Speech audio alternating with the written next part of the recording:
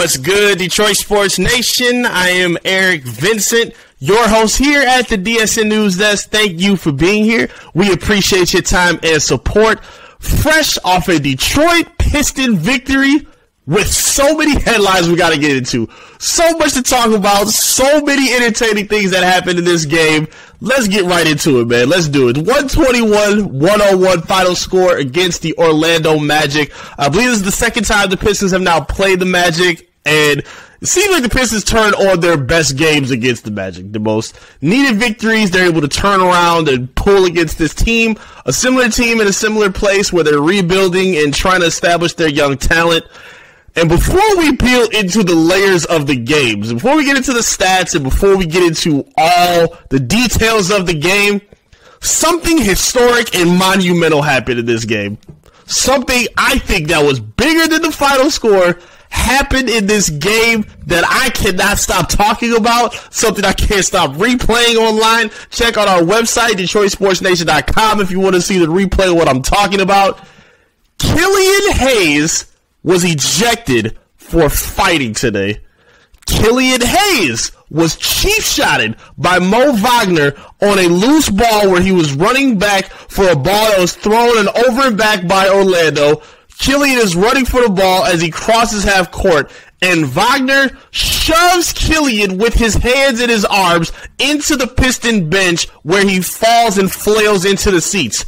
Now, does Killian tuck tail and just run away and just let the refs deal with it? No, sir. Killian steps up, ready for all smoke available. Like a Waffle House cook on the third shift, Killian Hayes stepped up and knocked Wagner in the back of his head like he deserved, man. He was thrown out for it. Wagner was also thrown out for the flagrant 2, which the refs ruled. And Hamidou Diallo was also thrown out because he pushed Wagner before Killian got to get over there and get his lump in. The debate on Killian Hayes is officially over. The conversation, the question marks, everything you may have wondered and guessed and asked about Killian Hayes is officially done. Killian Hayes is now a certified Detroit Piston legend no matter what. Killian Hayes is officially cemented his legacy as a worthy Detroit Piston. He stamped himself for some black forces. He's in here with some buffs. He is officially answered a lot of questions that Piston fans have wanted to see. Now, granted, I'm not advocating for fighting. I'm not advocating for violence. But we absolutely wanted to see that dog inside of Killian in moments like these. We've seen it in terms of his chippiness on defense. We've seen him back down and play more aggressive offensively. And now, where he's hustling for a loose ball, where this didn't even have to happen. Wagner pushing him made no sense. And it put Killian in a place where he could have seriously been hurt. And Killian rightfully took his place and swung on him for some retaliation. And I'm not mad at him for that at all. Troy Weaver and Dwayne Casey said they want him to get Americanized and get tougher and kind of go through and feel the development stages of the grind in the NBA. And these are those kind of moments where you see a different form of Killian Hayes that we've been seeing this season. Killian Hayes stepping up to a big, and I don't care that it was behind him. I don't care that he hit him in the back of the head. If you hit me like that and push me where my momentum is carrying me into the bench where I could have landed on fans or, hit myself on the bench and hurt my leg or my hip or something like that, Killian Hayes had a full license to do exactly what he did. Now, I understand why the refs, ejected him. If you throw a swing or a punch at somebody, you gotta go. The last thing they want to do is have another balance at the Palace. And granted, shout out to LCA. Nobody got out of their seats. Nobody went crazy. The Orlando bench came around, though, because Wagner was on the Piston bench in hostile territory in the area where he was at, which is even crazier for him to push him like that when the ball was, for one, not even allowed to be obtained by an Orlando Magic at that point. You could have just let it go out of bounds, or you could have let Killian pick it up, or you could simply just not push him. How about that? You can just be a simple player and let the play go on. But you decide to push him and ignite violence. That's your problem. Wagner asked for all the smoke that he got, and I don't feel bad for him. Not in any way, shape, or form. I've been told he has a history of being a dirty player at times, and you saw it come out today. But shout out to Killian Hayes for handling it like he was supposed to. If any fan base can appreciate what Killian Hayes did today, it's the Detroit sports fan base. Well, we're the home of the bad boys for Piston fans. The malice at the palace for the 04 Pistons with Ben and Rashid and those boys. We are always down to fight and buck and stand up for what's ours in Detroit sports. And Killian Hayes officially got stamped by standing up for his today, man. Shout out to Killian Hayes. I'm so proud of what he did today, man. That was cool to see. It kind of helps ignite care in games like this, because for real, I mean, these are two of the worst teams in the NBA. These kind of things help games get a little more chippy, as they did between players. You can see them defensively. You saw Cole Anthony, chirping a lot. Sadiq Bey talking some trash, who we're going to talk about in a little bit. Like, these kind of games help develop rivalries over time. And especially considering the Pistons and the Magic are on similar timelines of rebuilding with their young star pieces and their, core foundation that they're trying to set.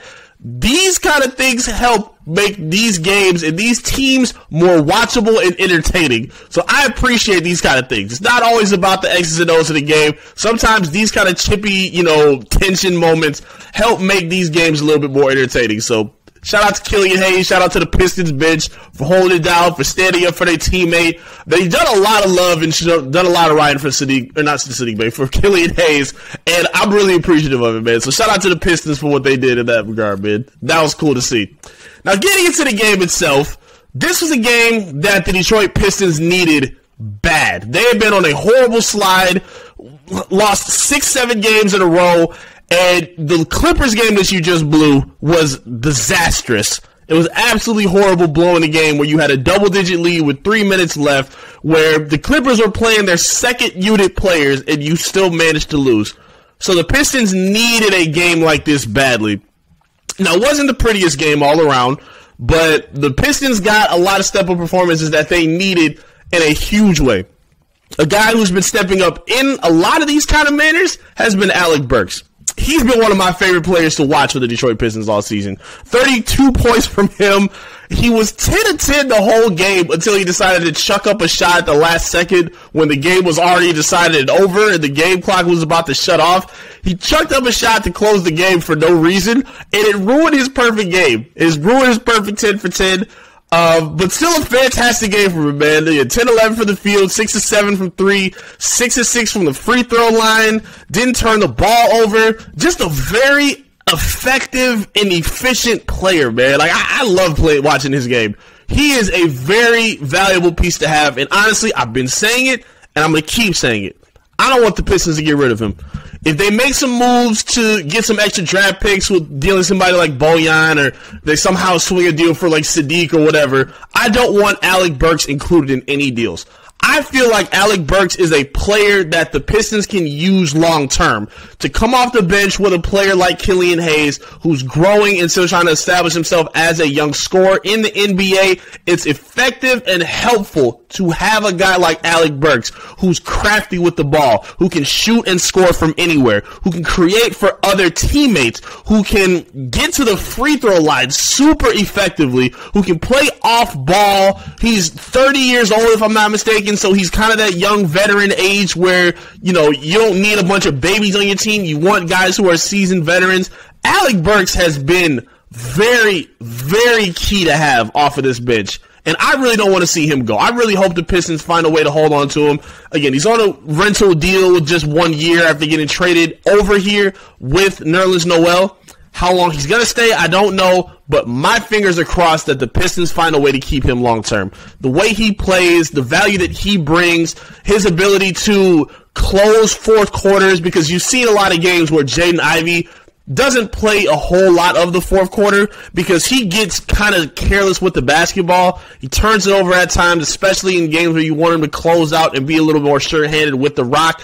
So in moments like that, they bring on Alec Burks, who can get good shots, get to the free throw line, be productive, and not put the ball in harm's way like your young players have been doing. I think that's huge to have, and I really want to see them hold on to Alec Burks as long as they can. I think he's that valuable for this team. So shout out to Alec Burks for how well he played. Sadiq Bey, we got good Sadiq today. Sadiq, he's, hot one day, cold one game. Like, it's very hard to predict which Sadiq you're going to get. And honestly, a lot of times when we predict the worst to come, that's been more of the story with his game. And for whatever reason, it was not the case for today. Sadiq, 28 points, 8 of 16 from the field, 6 of 11 from 3 is the best part of that. I love that because Sadiq's shot has been terrible all season. He looks lost when he's shooting threes now. Like, he don't look like the same comfortable dude, and it's really gets frustrating to watch sometimes. So it was nice to see his 3-ball fall. 6 of 8 from the free throw line, a plus 20 from the field, 8 rebounds to help out on the glass, really showing his versatility and his value for the team as well off the bench. And the Pistons needed that support off the bench in a major way because they didn't get a whole lot of consistent contribution scoring-wise in the starters. So only 14 from Bojan, 4 of 14 from the field. Didn't shoot good from 3, 1 of 5 from the long line. A lot of shots for Beef Stew, 4 of 12 for 11 points, 2 of 8 from the 3-point line. I'm still not a super fan of, the high volume shots that he's been taking from 3. He's been kind of efficient throughout the seasons, but I don't want to see him, be the focal point of their offense where it's him taking 3-pointers. Like, I don't like that. Jaden Ivey struggled a little bit again, 8 points, 1 of 7 from the field, 6 boards, 4 assists, 3 turnovers. He's still trying to work out some, kinks and some, sloppy tendencies that he has with the ball at times.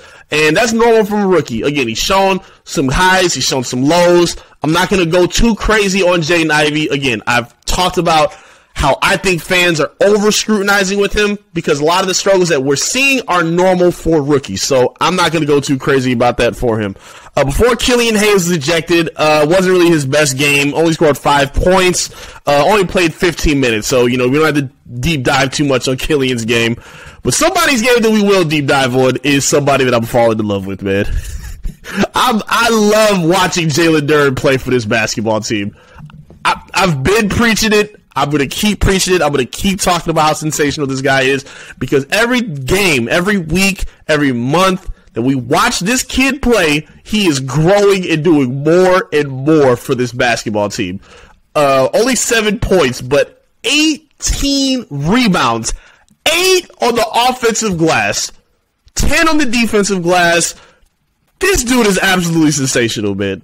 I love watching this guy play. I love the screens he sets for this team to help get the guards open. I love his short roll passing when he catches the ball from the elbow in, to get up to the paint where he's able to kick it to, perimeter shooters or to drop it off to Bojan who's cutting or Jaden who's cutting or Killian who's cutting.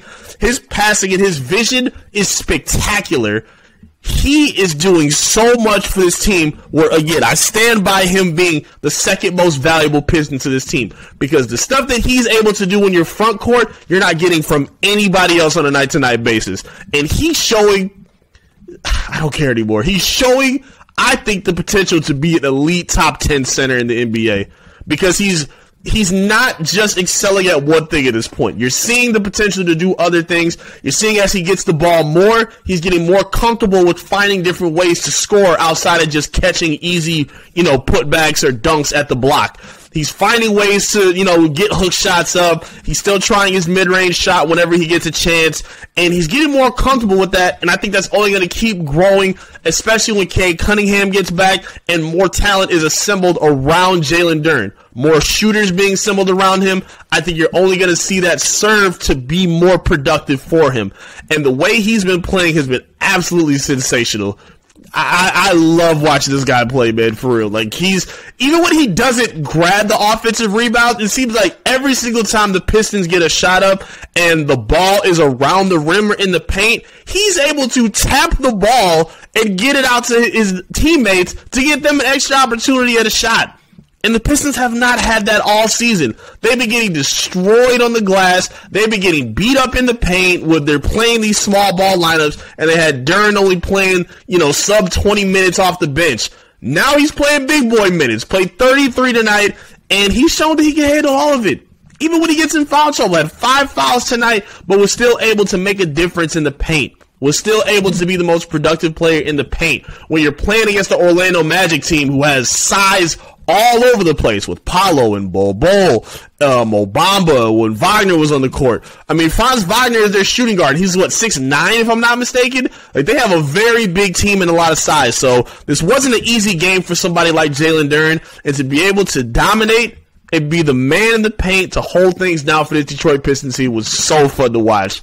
It was so fun to watch. He is growing every single time. He has been, I think, the most fun Piston to watch consistently throughout this season. A lot of guys have had ups and downs. A lot of guys have had, their low moments where they look like they can be kind of sloppy. Jalen Duren on his worst games is still making a difference. It's still finding ways to put tomahawk dunks on his opponent's head. Still finding ways to dominate and look like a young Dwight Howard on the glass. He looks sensational. Troy Weaver needs to take a victory lap, man. That trade up for him, I don't know what the Charlotte Hornets were thinking. I don't know what the Knicks were thinking. I don't know what any of these teams were thinking, passing on Jalen Duren, letting him fall all the way down as far as he did in the draft. But it's okay. The Pistons now got their big man in the center, and I cannot wait to see how this kid unfolds, man. Awesome game by the Pistons, 121-101. Talk to me in the comment section. I'd love to hear from you. What did you think about Killian Hayes coming to the league moment? I think he finally had it in this kind of game right here, man, where, everybody wanted to see that dog in Killian. You saw it on full display on Mo Wagner tonight. Talk to me in the comment section. I'd love to hear your feedback from the game. What did you think about the Pistons? What did you think about Killian Hayes, Jalen Duren, the Magic? Even if you're a Magic fan, you find your way over to this video. I'd love to hear from you as well.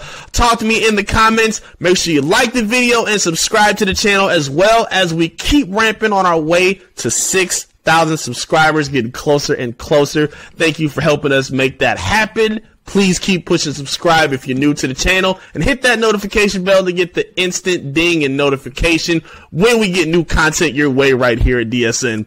Make sure you are locking in on our social media as well. Facebook, Twitter, Instagram, TikTok, all the above. Search and follow Detroit Sports Nation and tap in with yours truly, of course, at I am Eric Vincent. Thank you for tuning in, Piston fans and Detroit Sports Nation. I appreciate you dearly. I'll be back again soon with another update right here from the DSN News Desk. Peace.